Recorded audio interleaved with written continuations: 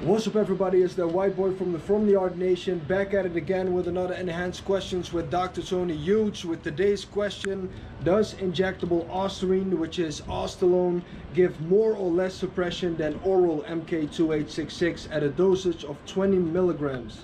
Hey Whiteboy, so does Ostarine oral give more or less suppression than the Ostalone injectable version of the Sarm? So the theory is with the Sarms, and what we are seeing on blood work so far, is that the injectable version has less testosterone suppression than the oral version. And this is because the Sarms, although not liver toxic, they do get processed through the liver, and they get processed twice when they're taken orally versus once when they're taken through injection. And as anything anabolic gets processed through the liver, it alters the hormones of the body, because a lot of the biomedical functions revolving the endocrine system begin in the liver. So if we skip that first bypass by injecting something, then we're going to cause less impact on our natural hormone balance, because it's not just suppression of testosterone. There's many other different hormone precursors and hormones in the body that get impacted and affected every time we take anything anabolic through oral pass that goes through the liver. How much suppressive? Probably half. So if you took 20 milligrams, okay, this is actually a good example. So 20 milligrams of Ostarine to me is not very suppressive.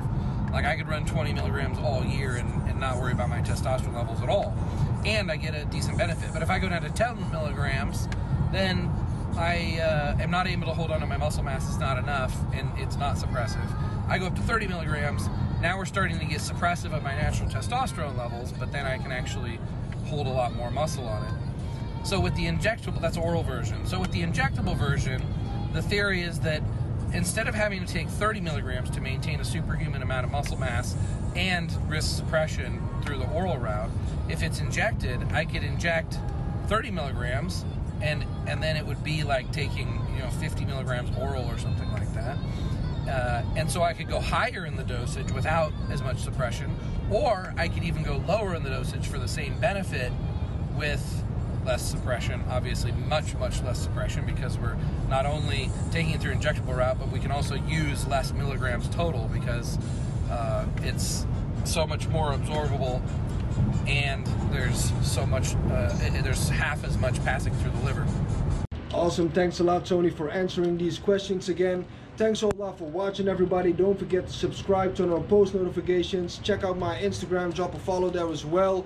Join the From the Yard Nation, which is at From the Yard Nation. Get featured, tag us, whatever. Got coaching programs available. I got discount codes on my sources, all on my Instagram link and biography. Go out to Anabolic TV by Enhanced Athlete, subscribe there as well. And that was it guys, thanks a lot for watching. Like I said, it's the Whiteboy from the Yard, and I'm out.